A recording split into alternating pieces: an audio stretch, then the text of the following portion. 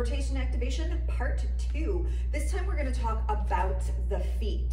So we're going to connect from our feet up through our hips. So if you have knee sensitivity, especially in lunging, this is going to help stabilize the knees. It also helps stabilize your hips. So when we did the hands, we did the rotation with the fingers out. It's kind of the same concept, but with the feet. So we're gonna start out in our Tadasana with our feet pointed forward, and I'm standing nice and tall. And I wanna make sure that I have a little bounce to my knees. We don't wanna lock our knees. It's not healthy for our knees, not healthy for our low back. So once I'm in my Tadasana, I'm nice and lined up, then I'm gonna activate the rotation activation. So you're gonna think about rooting into the knuckles of your big toes, which is this part right here.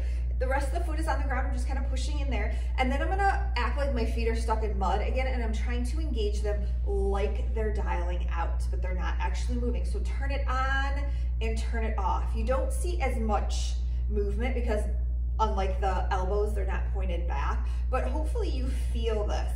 And then once that's turned on, again, anytime that I'm standing in a pose, whether my feet are together, whether my feet are wide, whether my feet are staggered, whether I'm in a lunge, especially when I'm in a lunge, we want that rotation activation turned on. And I'm gonna show you Warrior Two facing this way. So if I'm in my Warrior Two pose, right? If you can see my knee, this is with my activation not turned on, and the knee kind of falls in. Now when I turn on that rotation activation, my knee comes into alignment, and this stabilizes the knee.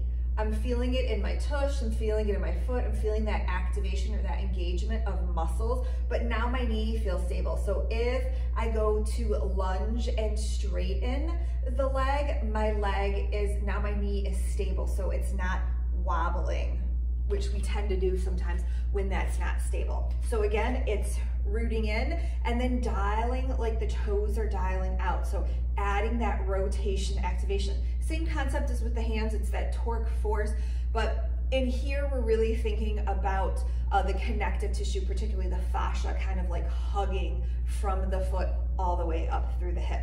So try it, let me know.